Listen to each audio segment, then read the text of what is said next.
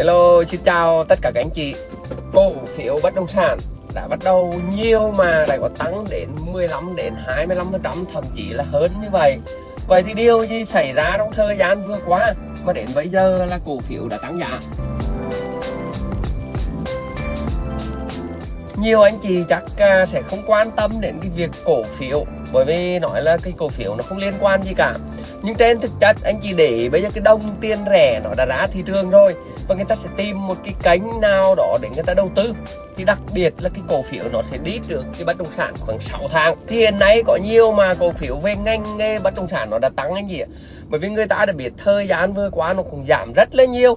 Nhiều anh chị chúng ta đầu tư bất động sản đã mất tiền, đã buồn, đã cảm thấy nó giảm giá 20%, 30%, 40%. Nhưng trên thực chất nhiều người đã phá sản vì cổ phiếu. Nhiều người đã ra đi bàn tay trắng vì cổ phiếu anh ạ. Cái cổ phiếu nó còn có nhiều mà nó còn giảm đến 70%.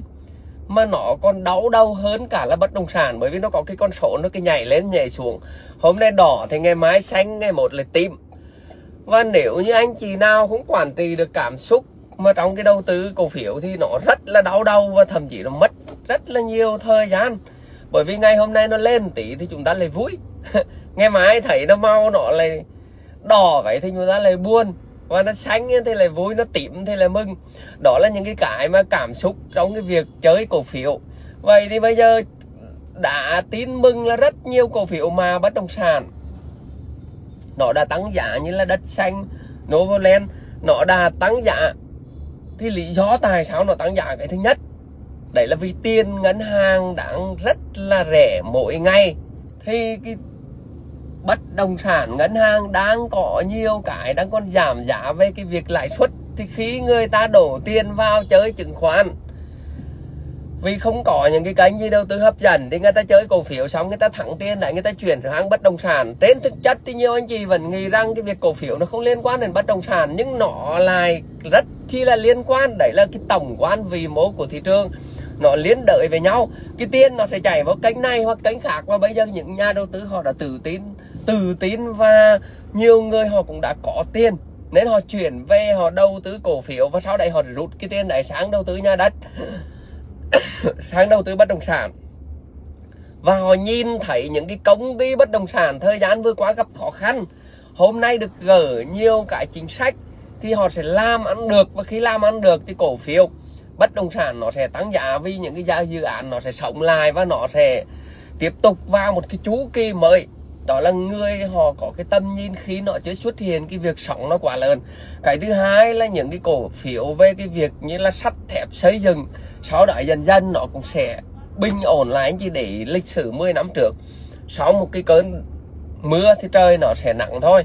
Và sau cái việc mà đừng như thời gian vừa qua thì bây giờ tiền nó bắt đầu đã vào chơi cổ phiếu. Sau thời gian chơi cổ phiếu rồi thì đến lượt bất động sản. Thì cái nhiệm vụ của anh chị mình là anh em chúng ta là nghiên cứu cái thằng cổ phiếu bất động sản và các cái cổ phiếu khác, là để liên đới lại cái tài sản bất động sản của mình nó có liên quan, nó có ảnh hưởng gì hay không. Đó là cái cách mà Đưa Thương Định hay có một cái là tính toán cái việc logic, là tiền từ chảy từ cái ngành nghề này sang cái ngành nghề khác, và sau đấy thì nó sẽ được gỡ vướng cho những cái dự án. Cũng như khi mà nhà đầu tư tự tin thì họ lại quay lại thị trường, và lúc đấy thì những cái công ty họ sẽ làm ăn được. Đó là những cái mà Định muốn chia sẻ. Cái thứ hai là rất nhiều mặt hàng hiện nay bắt đầu là tăng giá như gì, vì cái đồng tiền rẻ nó bắt đầu lại quay lại thị trường, nó sẽ có sự tiêu thụ. Thì gạo bây giờ nó đã đắt, nhiều mặt hàng bắt đầu nó quay trở lại. Như anh chị xây dựng bây giờ thì nó được lời thế, đó là cái sắt thép nó rẻ, nhiều mặt hàng nó rẻ, nhưng một thời gian khác nữa thì nó sẽ tăng lên. Và khi đấy chúng ta xây dựng nó sẽ đắt lên, thì những cái căn nhà mà chúng ta mua, có những cái nhà hiện hữu ấy, thì sau này càng ngày chúng ta cái nhân công nó càng đắt, càng ngày cái vật liệu nó càng đắt, thì việc xây dựng một cái căn nhà, một cái công trình nó rất là đắt đỏ nha anh chị. Nên là cái việc khi mua chúng ta phải tính toán, là đừng nghĩ rằng cái bất động sản nó tăng cũng chưa hẳn, nó liên quan đến nhiều vấn đề. Cái việc xây dựng, cái việc hạ tầng, cái việc là nhân công này. Đấy là Định đang đi những cái con đường nó khó đi như thế này anh chị. Thì Định đang vừa đi vừa chia sẻ quay lại cái câu chuyện là nó liên đới đến với nhau. Cái người công ăn lương cũng phải tăng, cái lương nó cũng phải tăng, và gạo tăng thì nó kéo theo tất cả những cái mặt hàng tăng, và đồng nghĩa với việc cái tài sản bất động sản của anh chị nó cũng tăng. Thì hiện nay là nó đã có rất là nhiều tiền vui kiểu như vậy, nó liên đới với nhau. Cái thứ hai là nhiều anh chị bây giờ rất cần tiền. Ngày trước không thể nào vay được ngân hàng, nhưng bây giờ ngân hàng đã tạo điều kiện cho vay xe, mua xe ô tô và mua xe nhà ở. Như vậy thì đã kích thích vào những cái nhu cầu tiêu dùng và nhu cầu cho nhà ở, thì lúc đấy tiền nó sẽ chạy theo những cái ngóc ngách như vậy, và ra thị trường thì quay lại tiền nó sẽ dối giả ở thị trường.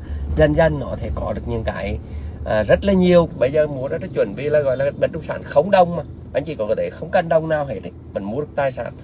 Còn ngân hàng vào ngân hàng là xem lại cái tài sản này định giá bao nhiêu, cho vay bao nhiêu. 2 tỷ cho vay 2 tỷ 2, lại 200 để mà trả tiền lại. Nhưng mà Định chia sẻ là Định không khuyến khích anh chị Định không khuyến khích anh chị đầu tư như vậy, vì tài sản mình ít, mình có thể mất về tay không đấy. Hai này là tim mình cho khỏe. Thứ ba là chưa biết định giá được tài sản.